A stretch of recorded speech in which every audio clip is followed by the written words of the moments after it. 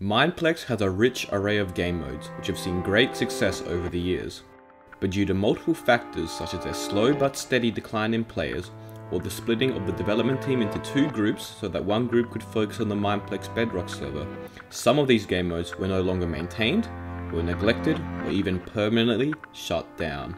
All these game modes which I'm going to talk about today were well known or very popular at one stage, and while they still may exist on Mineplex, it is sometimes difficult to play them due to lack of players. The game modes were also very original or even one of a kind, not found on any other server, and it's a real shame that some of them are no longer around or are no longer being updated. First and foremost, let's talk about Castle Siege, Mineplex's premier game mode, which is what gave Mineplex an initial spike in popularity. Castle Siege, released on May the 24th, 2013, was one of the main reasons Mineplex initially got popular. This first version of Castle Siege featured two teams of 30 players, and the goal of the game was for one team to try to get into the other team's castle and press a button, effectively sieging it.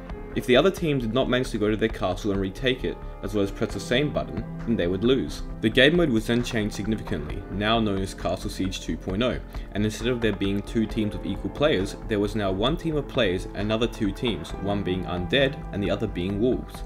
The player's goal was to protect the king, which was in the castle at the top of the hill. The king has a lot of health but cannot do any damage. To do this, they had iron gear and weapons such as iron swords and a bow, but they were also allowed to place fences which would block the paths, slowing the undead down as it forced the undead to destroy the fences in order to pass. If the king stayed alive until sunrise, then the players would win, and if the players died, they would either become an undead or become a wolf, depending on how many people on each team. The undead's goal was to kill the king, obviously, and the wolf's goal was to help the players. The undead, having access to weapons, could also get TNT to blow up a path into the king's castle. They could hit the king like normal, but the king had so much health that in order for the undead to win, they would have to overwhelm the defenders and swarm the castle. The wolves are like a weaker version of the player. They can do more damage, but they also have no armor. The game mode was a lot of fun and enjoyed by many players. The original Castle Siege is now permanently unavailable and was removed from the Mineplex server only 3 months after it was released during August of 2013. Castle Siege 2.0 is also no longer available, having been removed on February the 23rd, 2018, but it is still able to be played through Mineplex's player servers, which are servers which anybody with the legend or higher donator rank can set up. Unfortunately, these servers have a cap on players, and the rank also costs $60 for lifetime access, which majority of players aren't willing to pay for. The next game mode which I want to talk about is arguably Mineplex's best and most well-designed game mode they have. Dominate, or it is now known as Champions, did not originate on Mineplex however. On July the 26th, 2013, Mineplex merged with another smaller server named BetterMC, home of the original Dominate game mode. With this merger, the developers of the Dominate plugins, mainly Chiss and Defect7, became owners or developers on Mineplex, and Defect7 is still an owner to this day. So let me explain the Dominate game mode, as it can be sort of complex. There are 5 classes which can be distinguished from each other by armor, there are 2 teams, and the goal of the game is to capture certain control points on a map. Each map has 5 control points, and every second you hold the control point, your team gets some overall points, which is what's needed to win. You can also get points from killing other players and capturing the special emerald, which appears every now and then, and the first team to 15,000 points wins. As for the classes, well, this is where it gets really interesting and unique. Each of the classes has its own set of armor, as I mentioned, and its armor signifies what it can do and what its strengths and weaknesses are. What's so unique about the classes in Dominate is they have a bunch of one-of-a-kind abilities which aren't seen on any other server. These abilities can be activated by right-clicking with a sword or an axe, or can be passive, whereby they work by themselves without the player needing to do anything. Some classes can also click Q while holding their weapons to have access to an aura or toggle type of ability. I'll explain about this a bit later. The first class wearing leather armor is called Assassin, whose main abilities are movement based. Assassins, due to their weak armor, have permanent speed 2 bonus and have many abilities which help them move around, such as leap and blink, which are activated by right clicking with the axe. They also have damage abilities with their sword, such as repeated strikes, which allows you to do more damage for each consecutive hit you get on a person, and backstab, which makes you do more damage when you attack somebody from behind. The next class with gold armor is Mage, Master of the Elements.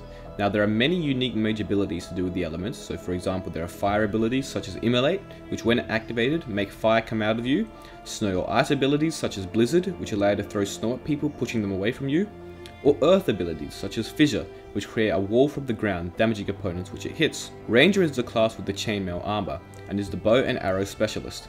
Almost all of the ranger's abilities are designed for the bow. Ranger's abilities feature abilities such as Explosive Arrow, which can be used every 20 seconds and allows you to shoot an arrow which blows up on impact. Ranger also has a bunch of passive abilities which are really cool, such as Overcharge, which lets you charge up your shot by holding it longer, making it deal more damage, and Long Shot, which makes it do more damage the further away you hit another player from. These abilities combined can allow you to one-shot people if you hit them from long distances. Moving on to the more tanky classes now. First up, we have the Knight in Iron Armor. The Knight has many PvP and defensive abilities such as Riposte, which if timed right allows you to be invulnerable to attacks for 2 seconds, and Bull's Charge, which allows you to literally charge into the enemies and damage them. Finally, we have the Brute, the most tanky class in Diamond Armor, with abilities intended to do large amounts of damage, such as Block Toss, allowing you to pick up a block and toss it at another player, dealing damage, as well as abilities like Seismic Slam, which allow you to jump up in the air and deal massive damage wherever you land. Combining all the classes together in an all-out brawl is phenomenal and great fun, especially due to the high customizability of abilities and items. However, the game mode is neglected, receiving its last update over 2 years ago now. Players often complain about how many bugs and exploits which have not been patched are still prominent in the game and are desperate for new updates or features to keep the game mode alive. Champions is struggling, seeing only around 30 players playing it at any given time. Because the game mode has similarities to massively popular MOBAs such as Dota 2 and League of Legends, it needs frequent updates to keep the game balanced and enjoyable, because players eventually find builds which are too strong and will dominate the game. Champions players often complain about Assassin being too strong, as well as abilities in certain classes being too easy to use or far too effective. But all they get from the developers is radio silence, as they seem to not care about the game mode at all. Arguably one of Mineplex's most popular and well-known game modes from when the server was at its peak during 2014 and 2015, Super Smash Mobs is an incredibly unique and original game mode with many abilities and features not found on any other servers. For those of you who don't know what it is or have forgotten, it's basically a Minecraft version of the wildly popular game Super Smash Bros. On Mineplex, there are 21 different mobs which you can choose from, although majority have to be unlocked with gems. Each mob has about 2 different abilities unique to its class, so for example, the Blaze mob can shoot fire and dash through the air, and the Wither Skeleton can shoot a Wither Skull and send a copy of itself forwards. The players also look like the mobs, which is really cool and adds to the immersion. The game consists of 4 players, each starting with 4 lives each, and the last alive wins. In order to kill a player, you either have to knock them off the map, which is quite difficult considering you are able to double jump, or reduce their hearts to 0. You regenerate health quite slowly and have to fight, otherwise your food bar will go down and kill you. It's quite a lot of fun, but it has the same issues which Champions has. The game mode hasn't been updated for 2.5 years, the last update being in January of 2018. The game mode requires updates and balance patches to be enjoyable, as over time players will find the strongest classes and figure out the perfect playstyle, which becomes overpowered. Like the Champions community, the Super Smash Mobs community often complains about certain classes being far too strong, or they complain about the many bugs and exploits, which have still yet to be fixed. Super Smash Mobs is another one of Mineplex's most creative and original game modes, which has just been neglected until there are barely 20 players playing it at any given time. Wizards, released on May 1st, 2015, was an incredibly enjoyable game mode where 8 to 12 players would fight to the death with an array of spells, items and abilities, and the last player standing wins. The game mode was very original, and it was like a unique battle royale. When the game started, players would have to find chests scattered around the map which would contain items and spellbooks. Spellbooks can be used to learn spells, which will be then assigned to an item called a spell wand. The spells can either be offensive, such as Fireball, which shoots a fireball in a player's direction doing massive damage on impact, or defensive spells, such as Heal, which heal up your health. There are also a bunch of miscellaneous spells, which can either alter the environment, such as Frost Barrier, which creates a wall of ice in front of you. There were also a few kits which could give you certain bonuses, such as Mage, which started out with 2 spells, and Witch Doctor, which had increased mana. The game mode was very popular amongst players, but was unfortunately removed in 2018, and is actually permanently unavailable, meaning it can't even be played in Mineplex player servers. Players commonly reminisce about this game mode, as it was very cherished in the community and is dearly missed. Our final game mode for today is UHC, which means Ultra Hardcore.